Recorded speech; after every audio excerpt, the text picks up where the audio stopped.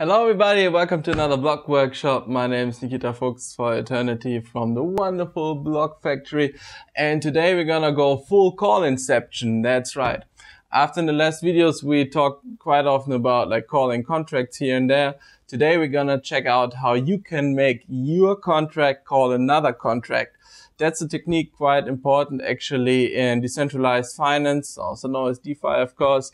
For example, when your trading contract needs to transfer some tokens in another contract, and in that course, that contract could make another contract call and another contract call. These things are known as intercontract calls, and how that stuff works, we're gonna check out today. To make your contract call another one, you have to tell your contract a bit about your other contract. You do that by providing a so-called contract interface right above the code of your actual contract. It is there to tell your contract about the functions you want to be called in the other contract, their parameter types, and their return data types. You don't provide any function logic, as your main contract doesn't care about that. Watch out for the slightly different syntax when defining interfaces. Of course, the function in your other contract must be public, denominated as entry point. Also, don't forget to mention whether that function is stateful, payable, both, or none of it.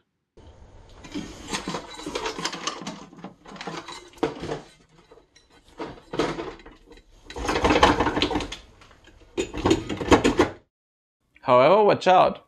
When writing interfaces, always make sure that they correspond to the signature of the function in the other contract that you're trying to call. It means naming, parameter types, return data types.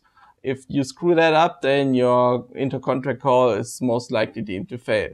And watch out, there's no way for the compiler to automatically check the correctness for you, as it doesn't know anything about the contract that you're going to try to call.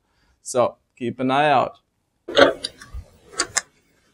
Now we tell a contract to call the other contract. Specifically, it can call any other contract that has at least one of the functions we define in our interface. As a parameter, we pass the address of our remote contract. The parameter type for remote contracts is not address though, but the name you gave the interface. The syntax for calling your remote contracts function then goes like this. Now make sure your remote contract is deployed. Grab its address, deploy your main contract, and make it call your remote contracts function.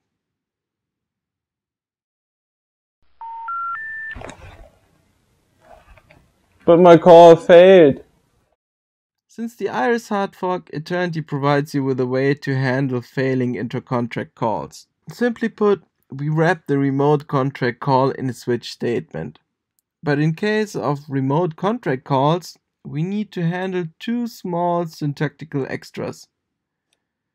Provide a named argument called protected, set it to true, and deem the return type to be an option of the actual return type.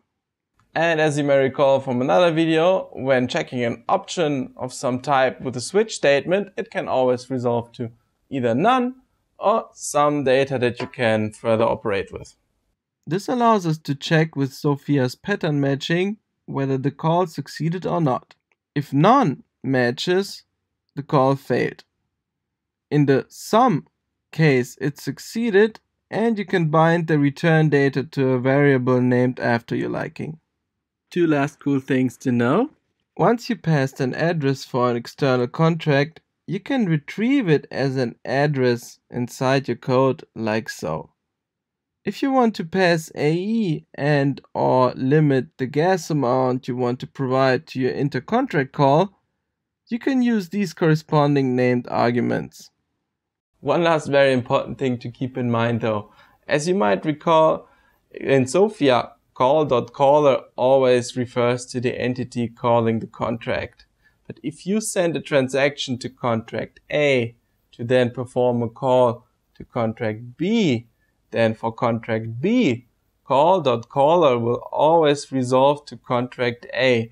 not you who initially sent this transaction. This is really, really important to always keep in mind so you will not screw up your smart contract logic. But help! I'm stuck! Don't despair, just read the documentation. If you still need some help, then of course check out the Eternity Forum. Tons of people there to help. And as always, I hope you enjoyed it. If you'd like to see more technical content regarding Eternity, then of course always hit the like button, subscribe, ring the bell, feed your cat, clean up your room, the usual YouTube stuff. Lots of interesting things coming up in the future. So hope to see you again in the next video. Bye. Oh, fuck.